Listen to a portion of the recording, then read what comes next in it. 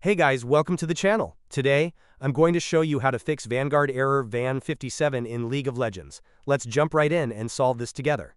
First, go to the search bar and type Control Panel. Click to open it. Now select Uninstall a program. Next, look in your system tray, bottom right corner of your screen. Right-click the Vanguard icon and select Exit Vanguard, then click Yes. Do the same for Riot Games.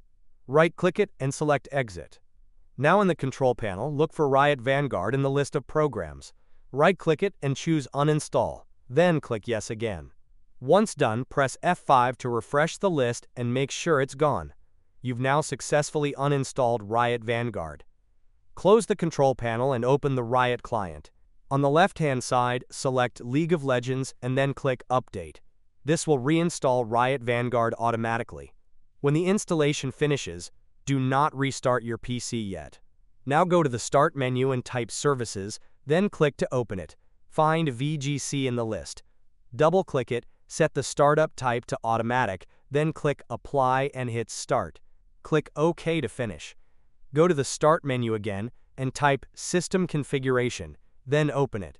Go to the Services tab, check Hide All Microsoft Services, and make sure VGC is enabled. Now head over to the Startup tab and click Open Task Manager. Find Riot Client Services and Vanguard VG Tray. If either is disabled, right-click and enable them.